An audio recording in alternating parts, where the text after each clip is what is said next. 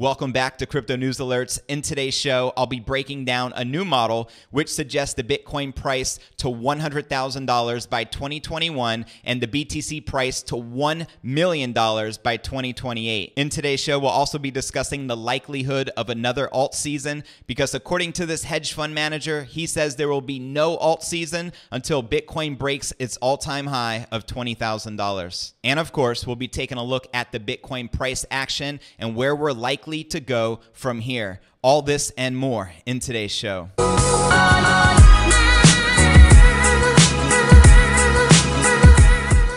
Here at Crypto News Alerts, I drop a brand new episode every day, so be sure to click that subscribe button as well as the bell icon to receive notifications of the latest crypto news. All right, welcome to today's show. We'll start by kicking it off with this new model, which predicts the Bitcoin price moving to $100,000 by 2021. And it's called Bitcoin's Natural Long-Term Power Law Corridor of Growth by H.C. Berger. All right, so let's take a closer look at this graph. You can see Bitcoin spends half the time in each of two bands, and you can see this model predicts all the way out to 2041. This model allows us to make broad predictions concerning the long-term future price of Bitcoin. An example, the price will reach 100,000 per Bitcoin no earlier than 2021 and no later than 2028. After 2028, the price will never drop below $100,000. Also, the price will reach $1 million per Bitcoin no earlier than 2028 and no later than 3037.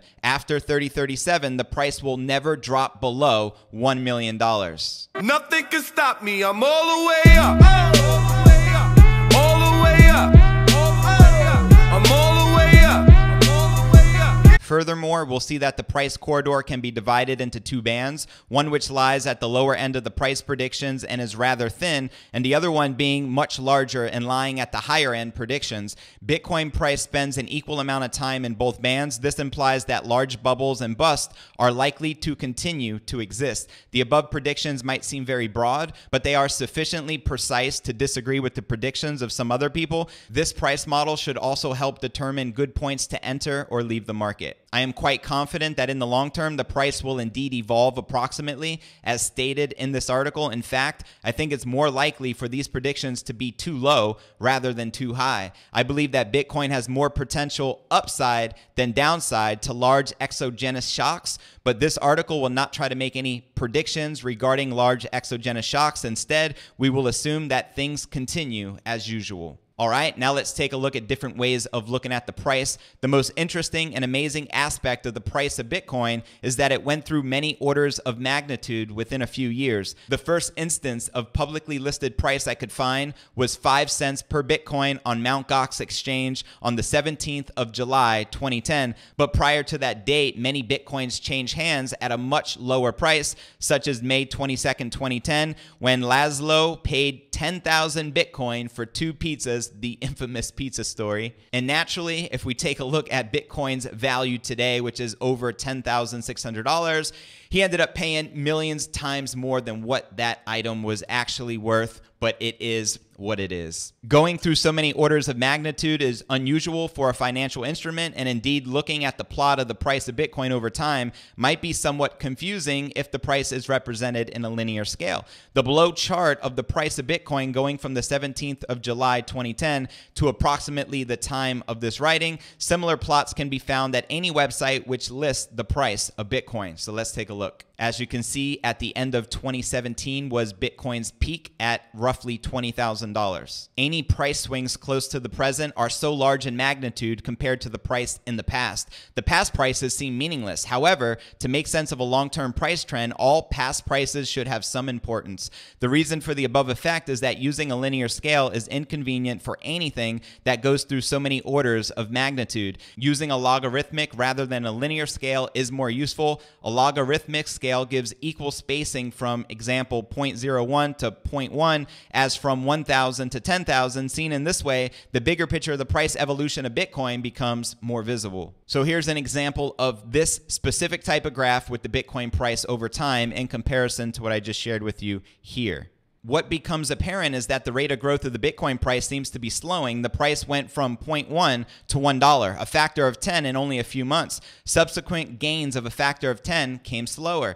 In the above plot, the price has been scaled logarithmically, but not the time x-axis. Let's see what happens when the x-axis is also scaled logarithmically in a so-called log-log plot, as you can see right here in this graph. Now the price curve looks remarkably linear. Linear regression, since this data looks so linear, let's try to use linear regression on it. This idea in itself is now an example. I found the post on Reddit which did exactly this, and you can actually see with the line going right through the graph. The green line is a result of linear regression. Linear regression gives us the following power law to predict the price of Bitcoin on a given day. Visually, this fit works very well. It works very well all the way back to the first prices that were listed by exchanges. And interestingly, the post on Reddit was written about a year ago, and the results are still remarkably similar. We can also try to perform a linear regression on only the three tops achieved in 2011, 2013, and 2017. Interestingly, this fits very well. All three data points are remarkably close to the line, as you can see right here in this graph. I went ahead and included a link to this article resource in the description right below this video. Be sure to check it out because it's very detailed and very valuable. You're going to see some awesome model predictions along with graphs, and you're also going to be able to see the different interpretations and price predictions of where Bitcoin goes from here. Also in the description below this video, I included a link to my Crypto Alchemy private Facebook group, which currently has 17,700 members. I share helpful resources all the time. Like this morning, I posted this, and it's a graph of the midline and 4 years into the future of Bitcoin going up to $500,000 price prediction. This is pretty cool. Let me know your thoughts and what you think in the comments right down below. All right, now let's talk about the future of the altcoins. When's alt season 2? That has been on the minds of many investors for some time now. The average retail Joe Schmo investor most likely draws some insight from the crypto sector leaders and crypto Twitter influencers who often post compelling charts and various digital assets with a captioned explanation of why or why not a certain price action could lead to a particular outcome. To review, here's what many investors may have internalized as truth. When the Bitcoin price consolidates, trading sideways, traders will take their profits and begin to play larger cap altcoins. This catalyzes similar movement across other altcoins and could spark an altcoin rally. As Bitcoin price notches new 2019 highs, larger cap altcoins from the top 10 will move in tandem, and a significant drop in Bitcoin market cap dominance will put the ball in altcoins court. And with that being said, if we take a look over at CoinMarketCap, we can see the BTC dominance is at an all-time high of 71%. This is not a good sign for altcoins. Cointelegraph spoke with Cantor & Clark, a hedge fund manager and co-founder of Blockroutes, to pick his brain about the general state of the market and whether altcoins will recover. And this is what they had to share. Bitcoin has had some periods of range-bound trading since topping out at 13,800. In your opinion, why haven't we seen traders take advantage of this consolidation to jump into altcoins? Also, what exactly is alt season in your opinion? Cantoring responded, alt season was essentially a bunch of new investors entering the crypto space drawn in by Bitcoin. They saw Bitcoin as being very expensive, and the perception at the time was cheaper altcoins are going to be future Bitcoins in the making. Newer investors were relatively ignorant of market cap and multiplier effects. They just saw the smaller price and equated cheaper price to a better deal. And that is so true. When we saw Bitcoin like $19,000 and then you see Ripple for $3, or you see Cardano for a few cents, or Stellar Lumens and all these random altcoins, well, it's like, whoa, what a deal. These are going to turn into Bitcoin. In my opinion, altcoins were the epitome of the bubble for 2017, and the process closely mirrored the Gartner hype cycle. Bitcoin is essentially the chosen asset by the industry, and it has become the haven of crypto. When Bitcoin does well, there are flows that can be capitalized on, but this flow cycle has begun to untether and fall apart. The inverse correlation and positive correlation is no longer a conventional occurrence that investors can consistently rely on. Bitcoin price hasn't broken its all-time high, and the next alt season is unlikely to occur until this all-time high is broken. And I went ahead and included a link to this article below this video in the description so you can check out the entire interview with this hedge fund manager in Cointelegraph. All right, now taking a look over at the 4-hour Bitcoin chart, we can see Bitcoin currently trading at about $10,593. We can check out the exponential moving averages. We have that blue support right here at roughly about the $10,500 mark. Now, we did peak at about 10,800 in the past 24 hours, but we couldn't stay above that resistance and unfortunately consolidated back down to where we're currently at, which is roughly $10,600 level. We also have an exponential moving average here at about the $10,300 level, and then we have two exponential moving averages crossing, which is always interesting, the red and the green right here at about the $10,200 level. All right, now taking a look at this graph more so from a bird's eye view, we can see the $10,000 critical support. All the exponential moving averages are supporting way above that. So where does Bitcoin go from here? Well, keep in mind, I am not a financial advisor and I do not give financial advice. These are just the opinions of a YouTuber.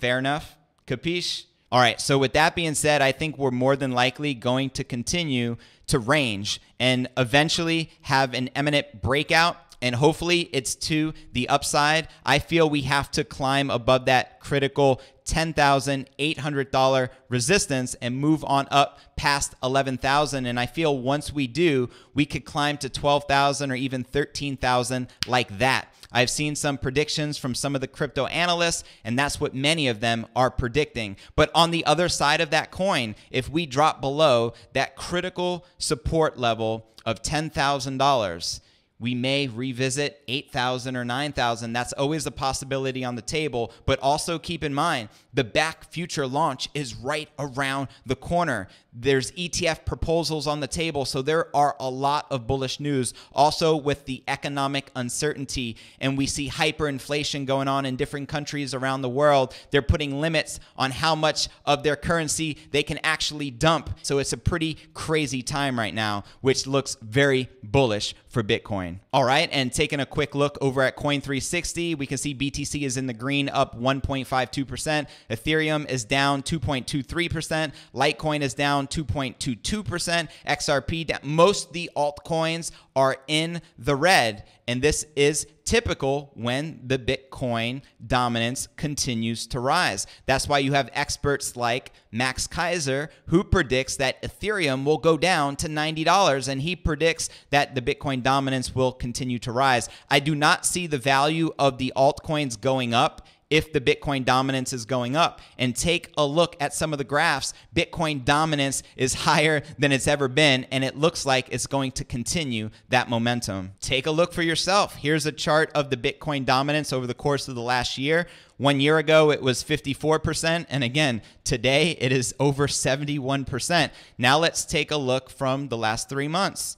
You can see just 90 days ago, the Bitcoin dominance was 55%. And again, today it's over 71%. Let's take a look at the last month. Bitcoin dominance was 67%. So you can see the trajectory is for the Bitcoin price to continue to climb. I don't see this changing anytime soon. What do you think? Let me know in the comments down below. Well, that concludes today's show. I appreciate you tuning in. Don't forget to smash that subscribe button as well as the bell icon to receive notifications of the latest crypto news. And oh yeah, as we take this Bitcoin rocket ship to the moon, don't forget to check out the description right below this video. I've included some incredible resources from today's show for you to tap into and check out that will help you take your crypto game to that next level. As always, I appreciate you tuning in. I'll catch you on tomorrow's episode. Deuces.